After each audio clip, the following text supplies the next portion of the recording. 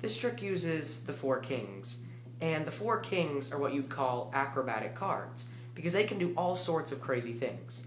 If I take one of the kings, the king of hearts, and I flip him face up onto the packet, the other three kings also flip themselves face up to join the king of hearts.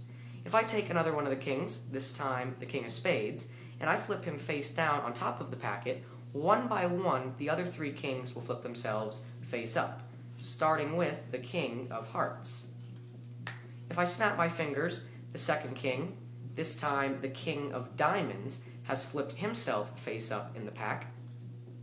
If I snap again, the third king, the king of clubs, flips himself face up in the packet, and that leaves us with just one remaining king, the king of spades. But if I flip him face up, the other three kings also flip themselves face up to join him. If I take him and I bury him in the middle of the packet, instantly he flips himself over face down. If I take the king of spades and I just remove him from the packet completely, he jumps right back in. And this is the most amazing part of all. If I just snap, the four kings change into different cards altogether with different color backs. And that is Psychedelic Foursome by Paul Gordon. Hope you guys enjoyed that, and I'll see you next time.